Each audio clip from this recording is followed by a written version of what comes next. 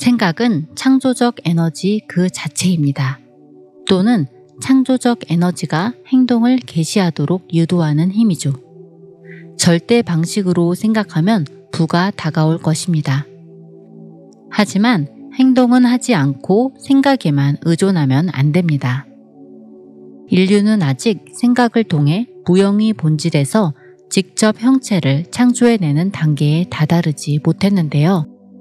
심지어 그런 가능성을 상상해 보지도 못했죠.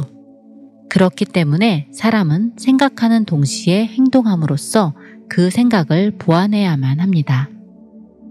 생각을 현명하게 활용하려면 우선 소망을 뚜렷하고 분명하게 그려야 합니다. 그리고 소망을 이루겠다는 목적의식과 소망이 이루어지리라는 감사 어린 확신을 품고서 그 소망을 구현해야 합니다.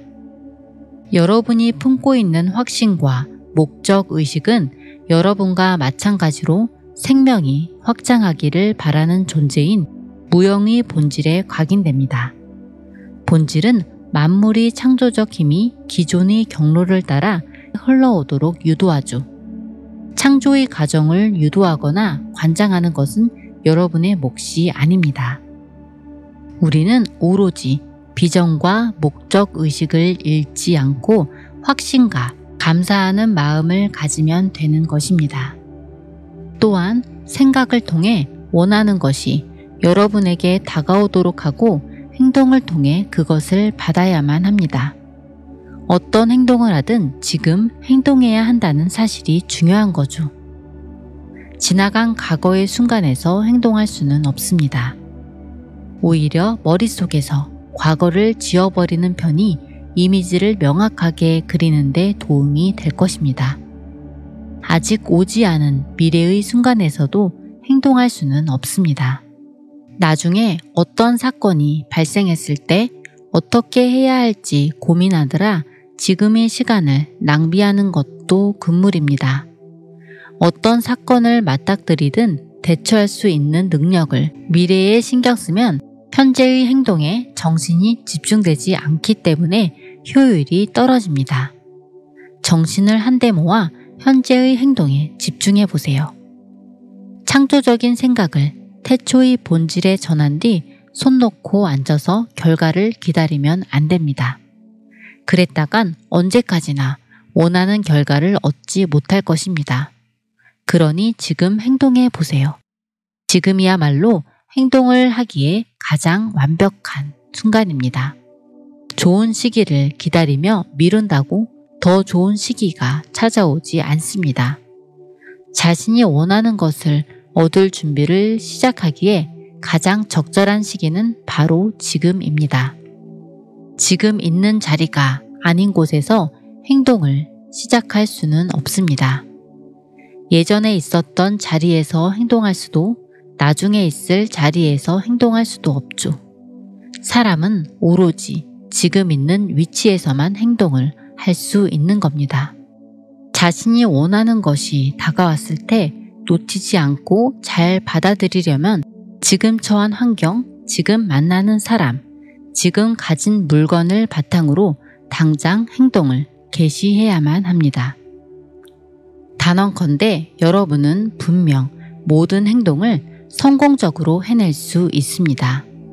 전능한 존재가 당신과 함께하며 전능한 존재는 실패하지 않기 때문입니다. 우주의 힘은 늘 우리를 돕고 있습니다. 모든 성공은 다른 성공이 문을 열어주므로 여러분과 소망이 서로에게 다가가는 속도는 점점 더 빨라질 것입니다. 성공적인 행동이 축적돼 결과를 만들어내는 것입니다. 모든 존재에는 더 많은 생명을 향한 열망이 내재되어 있으므로 더 풍요로운 삶을 향해 나가기 시작하면 더 많은 것들이 내게 다가올 것입니다. 그리고 내가 품은 소망의 영향력은 한층 더 불어나게 될 것입니다.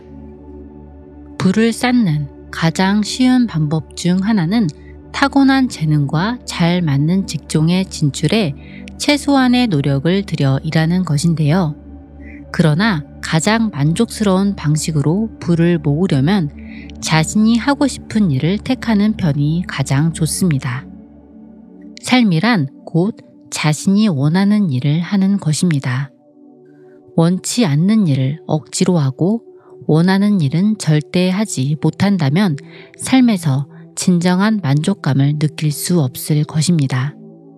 진정으로 하고 싶은 일이라면 해낼 수 있는 법이죠. 어떤 일을 하고 싶다는 것은 그 일을 해낼 힘이 내면에 존재한다는 증거입니다.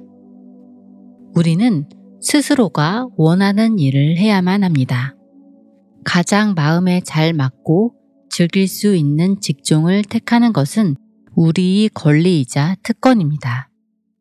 자신이 원치 않는 일을 할 의무는 없습니다. 원하는 일을 하는데 필요한 디딤돌이 아니라면 자신이 원하지도 않는 일은 하지 않는 것이 좋습니다. 과거에 저지른 실수 때문에 지금 바람직하지 않은 업계나 환경에 몸담고 있다면 한동안 원치 않는 일을 해야 할 수도 있습니다. 하지만 지금 쌓은 경험 덕분에 언젠가 원하는 일을 할 수 있게 될 거라 생각하면 지금 하는 일도 즐길 수 있을 것입니다. 여러분과 맞지 않는 직종이라고 느낌이 들더라도 서둘러 이직하지 않는 것이 좋은데요. 직종이나 환경은 대개 자연스러운 성장을 통해 바꾸는 것이 가장 바람직하기 때문입니다. 지나치게 서두른다는 생각이 들 때마다 잠시 멈추어 보세요.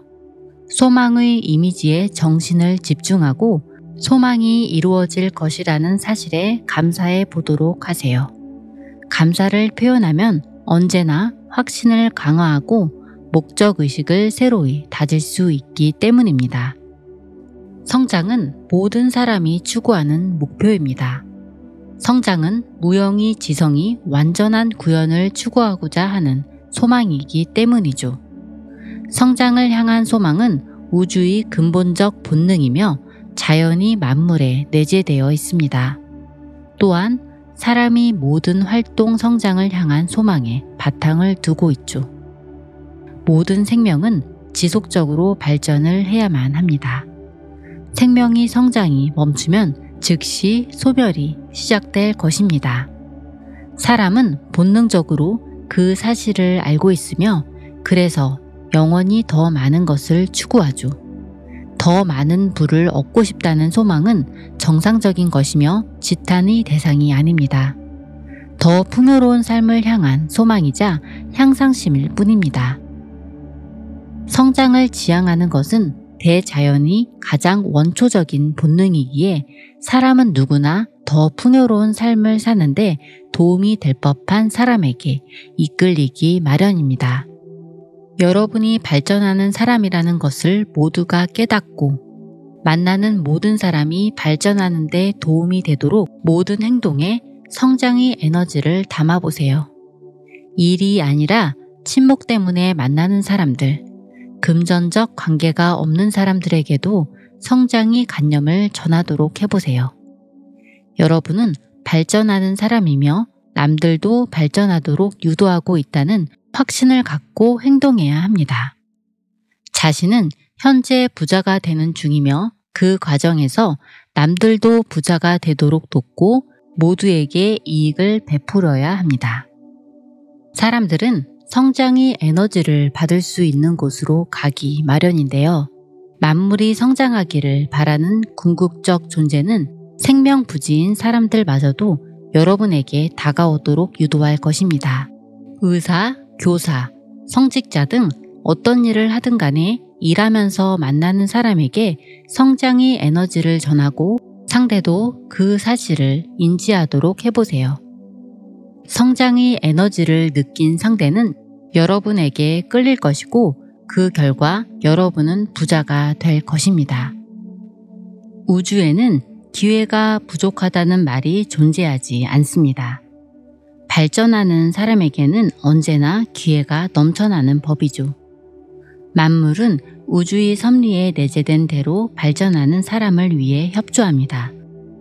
절대 방식으로 생각하고 행동하면 반드시 부자가 될 것입니다. 우리는 지금 행동에 영향을 미칠 수 있는 꼭 필요한 계획 외에 미래에 일어날지도 모르는 비상 상황에 대처할 계획을 짜느라 시간을 낭비하면 안 됩니다. 내일 일어날지 말지도 모르는 상황을 해결하기보다 오늘 할 일을 완벽하게 성공적으로 해내는 것이 더 중요한 거죠. 어떤 시점에 원하는 것을 얻게 되리라 기대했는데 얻지 못할 경우 실패한 것처럼 느껴질 수도 있을 것입니다. 그러나 확신을 견지하고 있다면 실패는 허상에 불과합니다. 계속 절대 방식으로 나아가야 합니다. 원하는 것을 얻지 못했다면 그보다 나은 것을 받게 될 것입니다. 그리고 실패가 엄청난 성공의 디딤돌이었다는 사실을 깨닫게 될 것입니다. 우리는 원하는 것을 끌어당기기 위해 이미 현실로 소망이 이루어진 것처럼 항상 감사하는 마음을 지녀야만 하는데요. 자신의 소망이 이루어져 현실이 됐다고 생각해 보시길 바랍니다. 평소에 원하던 것을 받아 활용하는 자신의 모습을 그려보세요. 이미지가 뚜렷하고 확실해질 때까지 떠올리고 이미지 안의 모든 것을 이미 소유하고 있다고 생각하면 되는 것입니다.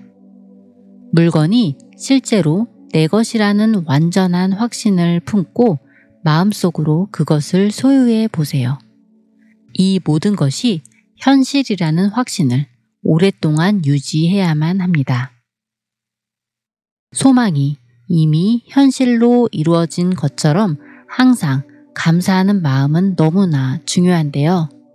아직 상상 속에서만 이뤄진 소망을 두고 신에게 진심으로 감사하는 사람은 진정한 확신을 가질 수 있기 때문입니다.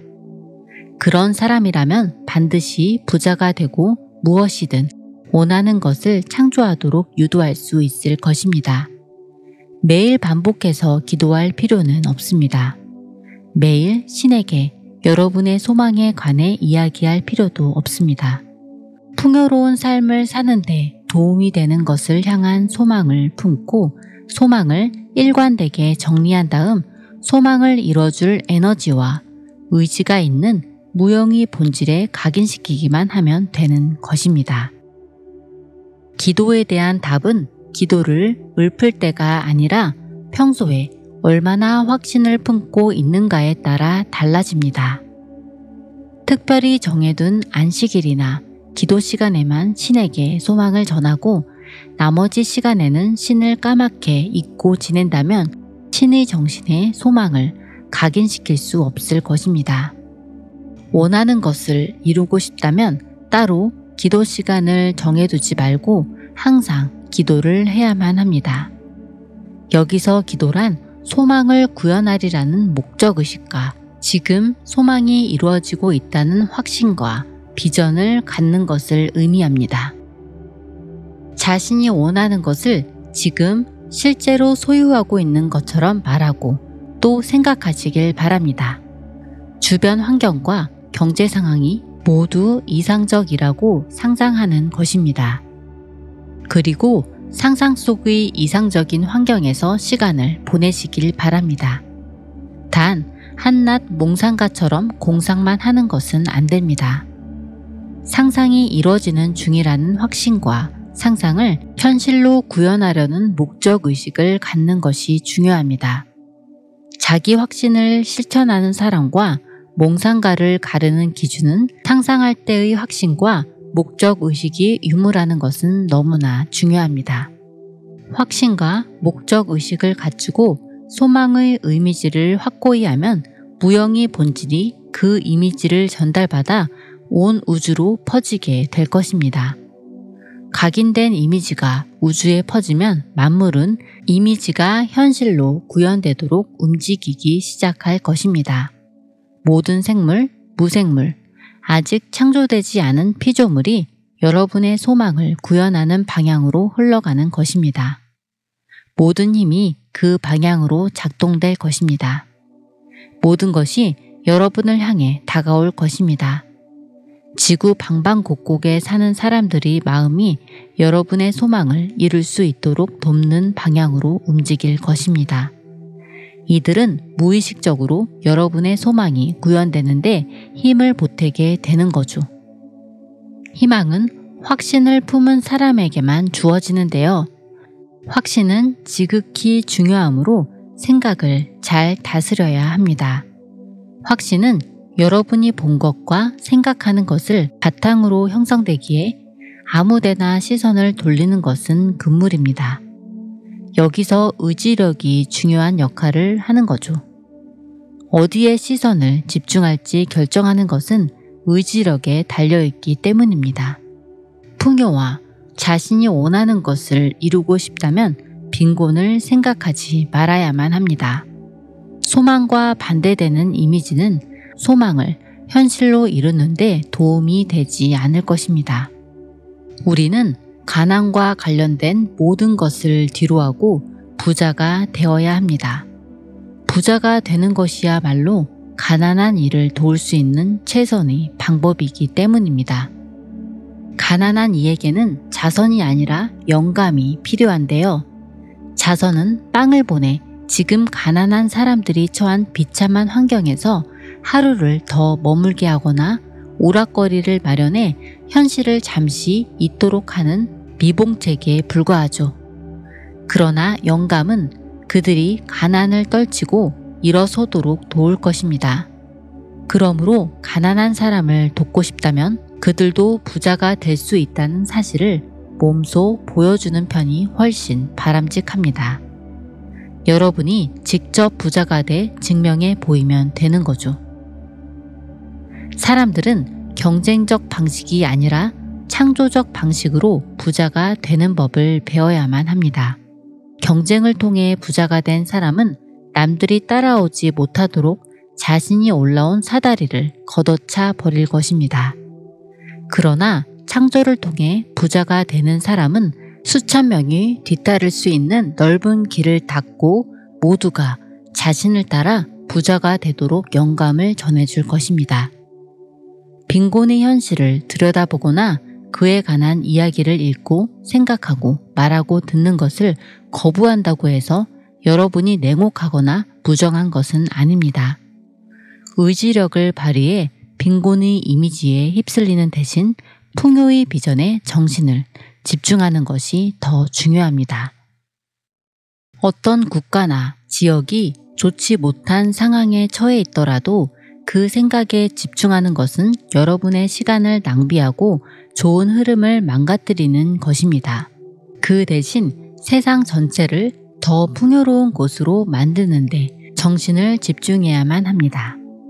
세상이 진화하면서 점점 없어져갈 문제인 빈곤에 집착하지 말고 세상을 점점 더 좋게 만드는 풍요로움에 대해 생각해야 하는 것이죠.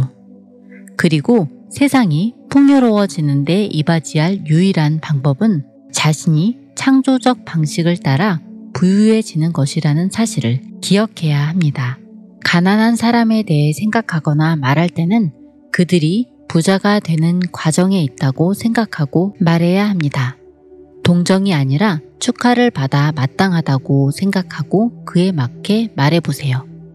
그런 생각이 퍼져나가면 가난한 사람들도 영감을 받아 빈곤에서 벗어날 길을 찾기 시작할 것입니다. 부의 모든 시간과 정신과 생각을 집중하라는 말이 탐욕스럽고 매정하게 행동하라는 뜻은 아닙니다. 큰 부자가 되는 것은 다른 모든 것을 아우르며 삶에서 추구해야 하는 가장 고귀한 목표입니다. 경쟁적 차원에서라면 부자가 되기 위해 남을 밟고 힘을 손에 넣으려고 다툼을 벌여야만 합니다. 그러나 창조적 차원에서는 그렇지 않습니다.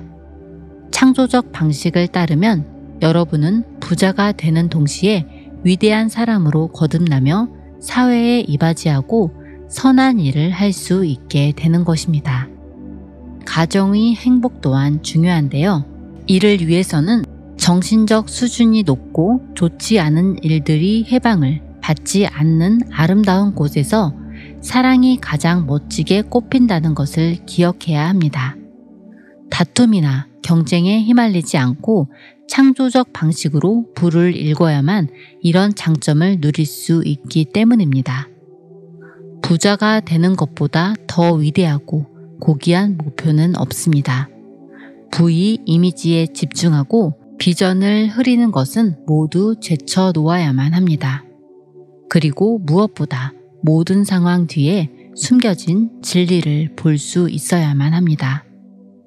겉으로는 상황이 좋지 않아 보이더라도 그 이면에서는 위대한 우주적 존재가 더 풍요로운 생명의 구현과 완전한 행복을 향해 항상 나아가고 있다는 사실을 잊지 말아야 합니다.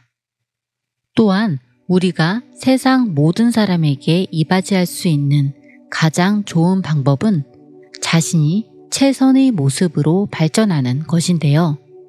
경쟁적 방식이 아니라 창조적 방식을 통해 몸소 부자가 되는 것이야말로 사랑하는 사람과 인류에게 이바지하는 가장 효과적인 방법일 것입니다.